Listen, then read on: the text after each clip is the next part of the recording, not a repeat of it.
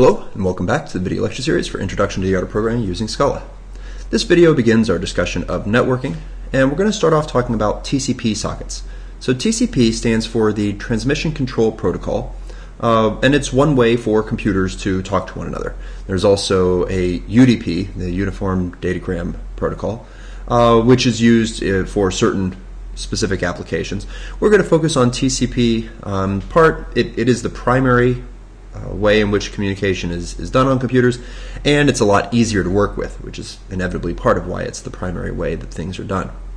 Now, of course, networking is just having computers talk to one another, and it's something that is absolutely essential for most of the computing that you do these days, because for example, you'll have devices that become useless if they aren't attached to a network. So it'll be good for us to see how we can make our programs do networking and have it so that a program running on one computer can talk to a program running on another. So in order to do this, we are going to use code from the libraries in java.net. So the java.net package, as the name implies, has different classes inside of it for doing networking. And for TCP, we're going to focus in particular on two of these, the server socket and the socket. Okay, so when you do your network program, you are going to have, there are two computers at least involved, and there are two programs involved here, and one of them acts as the server. This is the program that is waiting and accepting connections from other machines. And then the other, or one or more others, will be acting as clients, and they will make connections over to the server over to the machine that's acting as a server. So on the program and the machine that's acting as a server, we need to create a server socket. When we do this, we will give it a port number. Now, the book has a detailed description of port numbers. You can also find information on them on the web. Lowered number port numbers, things in the first 1,000, are reserved, and so you should not try to use those port numbers. I'll typically pick something in the 4,000 to 6,000 range when I'm writing code, and they can go up to the values that are on the order of a short int. So there are lots of different ports you could use. Only one program can have a port open at a given time. So if you run two instances of the same program and they both use server sockets, if you haven't written code to make it so the second instance uses a different port, it won't work. So we start off, we'll create a server socket, we'll tell it what port we want to communicate on, and then the primary call that we're going to use from our server socket is accept. Now, accept is a blocking call, which means that when we call accept, the program sits there and twiddles its thumbs until some other program comes in and makes a connection. Once that other program makes a connection, accept returns to us a socket. And so that was the other type that we want to talk about. Turns out if you're on the client side, all you do is make a regular socket to start with, and there are a number of different ways of constructing them. The approach that we will use is to pass it a string and a port number. So both the client and the server have to agree on what port they're going to talk through. And you give the name of the machine you want to connect to as the host. Okay, so on the client side, we'll make a socket in this way. Once that connects on the server side, the server socket gives you back a regular socket, which will have the connection. And so then we have two pieces that can talk to each other. So instead of keeping this in the abstract, how about we go ahead and make a little example .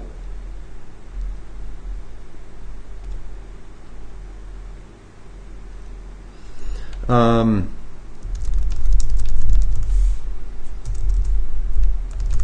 we'll make a simple network example. Now, I'm only going to write the server in this example. We'll see later how we could write a client as well, and I guess I could write a client. But I'm going to start off just writing the server side of this. So inside of our main, we're going to make a val for our server socket,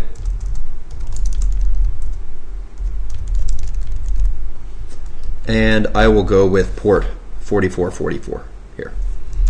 We have to import our server socket, and as we said, we make a call to the server sockets accept, and this is a blocking call, so the program just sits here and waits until something makes a connection, and once it's made a connection, it gives us back the socket, which has the ability to connect to the client. Okay, so simple enough code here.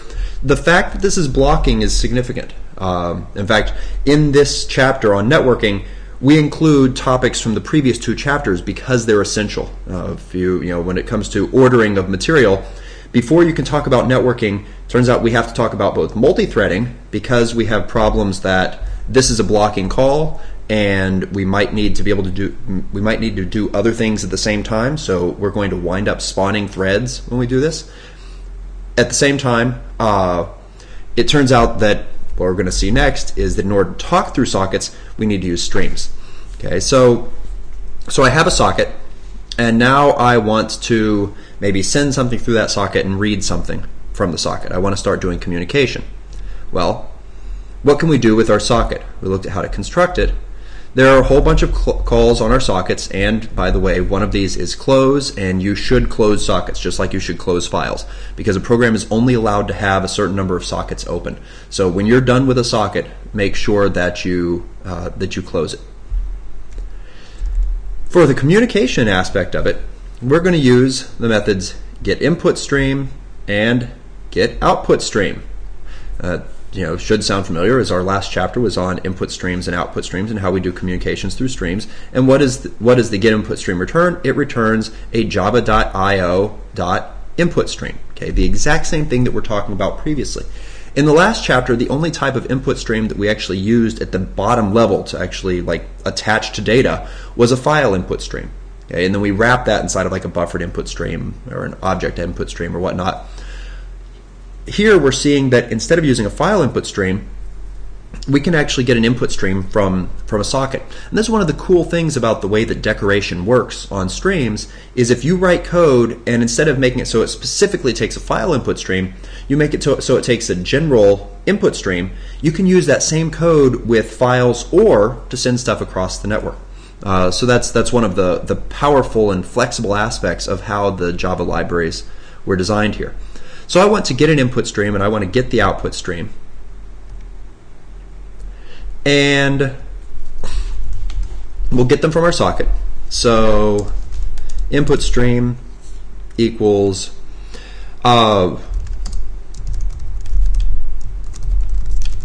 networking communication, just like file communication, is slow. And so it's one of these things that you probably want to buffer.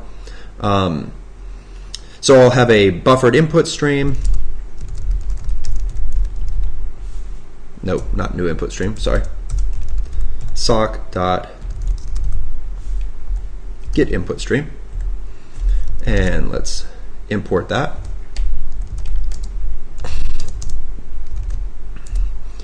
And let's actually go with a print stream wrapped around a buffered output stream.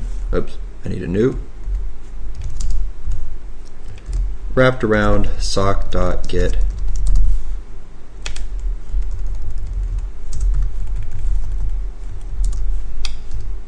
output stream. And see if I have typed everything right. Okay, that seems fine.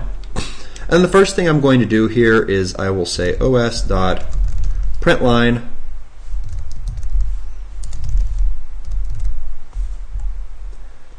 and then I want to read something from the other side. Now this is where, okay, so our IS is an input stream. In this case, it's specifically a buffered input stream. And remember, that just gives you the ability to read bytes off of something.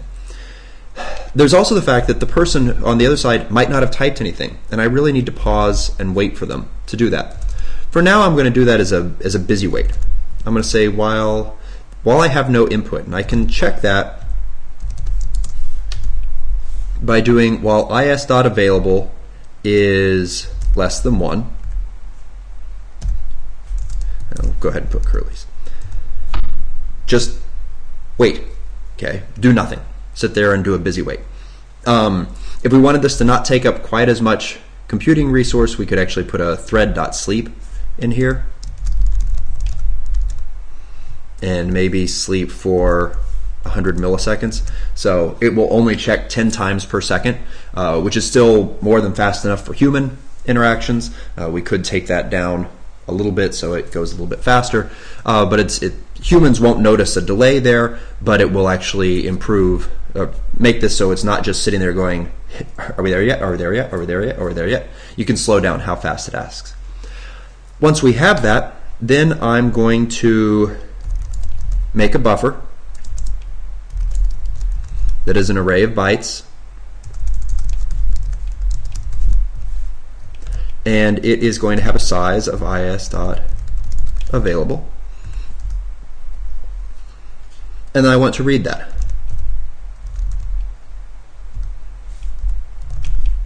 And print it out onto our screen. Okay.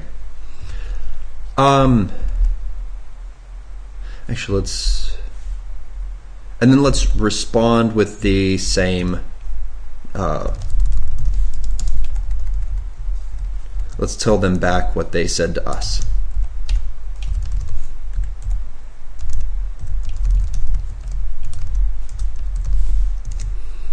Okay. Code compiles. Yay. So if I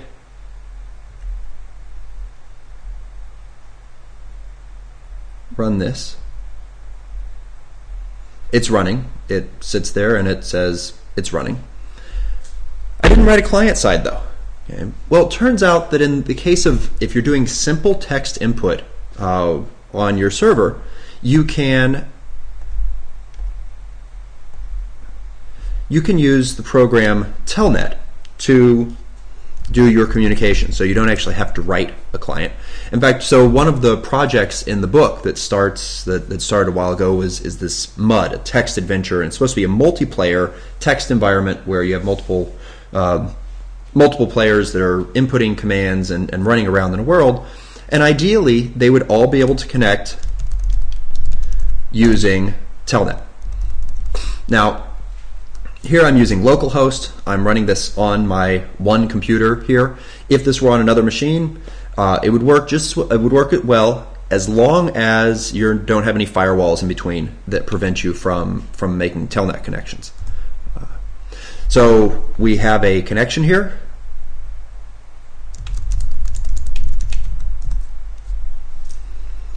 And it said, I typed in this is a test. You'll see this is a test came over here. But note that on this side, none of the things that I typed appeared. Okay, so I had over here, I was supposed to write hi there, and I was supposed to write back the input. But those didn't print out. In fact, nothing printed out. The only thing that I see is what I typed. So what's going on there? Well, one of the commands for an output stream, and we talked about this for files, is that, especially because I am buffering this, remember, it keeps things inside of that buffer until you fill the buffer. And that's great for performance if you're writing a lot of stuff, but if you want something to be forcefully sent or to clear out the buffer and actually go across, you need to flush it. Okay? And once again, this matters for files, because you'll have situations where you want to make sure that something goes out to a file at a certain time. It also matters for networking. So if we run this again, and then we come and we do our Telnet, now you'll see it automatically said hi there, I enter my name, and it gives me back that input. And there you go. Okay, so this was our very first simple little example of doing networking. We'll come back in the next video and I will elaborate on this, make it so that it's actually kind of a chat room. We can make it so that it will talk through Telnet. We could also write a little client. Maybe we'll take a second video to write a client and expand this out so there can be multiple people that are all connecting to this one program and talking.